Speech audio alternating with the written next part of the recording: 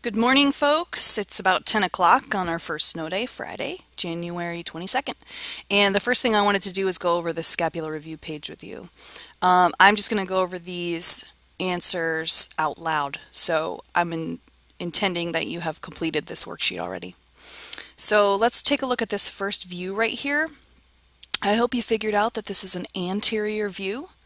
And this is going to be the superior side. Inferior at the bottom. We know lateral is over here on this side because of the glenoid fossa, which is right there. And then this would be the medial side, so that'll be sufficient enough to complete the compass there. So let me just run through these labels with you. This will be the superior border.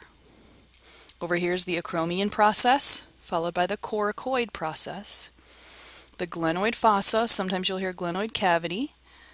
This fossa will be the subscapular fossa, and you can remember that because there's no spine on this side of the scapula, so this has to be the subscapular fossa. Next we have the lateral border, followed by the medial border and the inferior angle.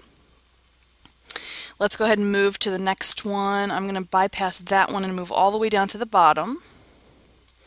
This is a posterior view, and I know that because I'm seeing the spine right here. So posterior, and in terms of our compass, again this will be the superior end, inferior down at the bottom. Look for the glenoid fossa to find the lateral borders, or the lateral side, so this will be lateral on this side and medial over here. And as we run through the labels, I'm going to start here with the spine. And you can follow the spine up, up, up, and it turns into the acromion process. Now remember, this is a flat image. So the acromion process doesn't look like much, but in class, remember, we used the models and it had that pretty significant angle change, not quite a 90 degree, but somewhere in the vicinity of that. And that acromion process and the coracoid process, which is right here, will both point anteriorly. Acromion process meets the clavicle, which is on the anterior side of your body. Coracoid process is for muscle attachment. So here's the acromion process, coracoid process. I'm going to move down to this one. That's the glenoid fossa. That's always lateral. That's the socket where your humerus will fit into, form your shoulder joint.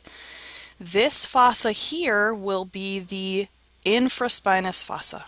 Okay, below the scapular spine, infraspinous, and fossa is a shallow depression.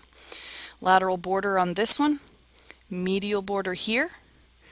This one's pointing at the inferior angle, all the way up and around. This would be the supraspinous fossa, and we end with the spine again.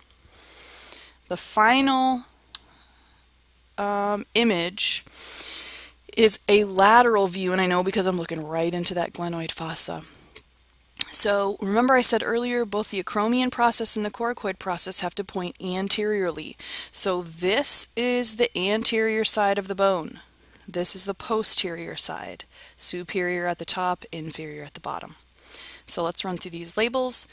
Acromion process right here, you can see that angle change. This would be the spine, but we're looking right into it, so it doesn't look like much. Coracoid process, glenoid fossa. This border will be the lateral border since it's a lateral view, and the inferior angle. Final question, are these images of a right scapula or a left scapula? For me personally, I like to look at the posterior view because it makes the most sense to me in terms of viewing.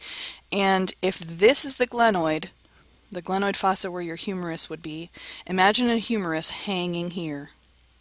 And we're looking at the back of someone, so that's going to have to be a left. And it turns out all three of these images are left. So we're starting with an anterior view of the left. The arm would be hanging here. We turn it 90 degrees to a lateral view of the left, and we turn it 90 degrees again to a posterior view of the left. All right. Next video will be on the anatomy of the humerus.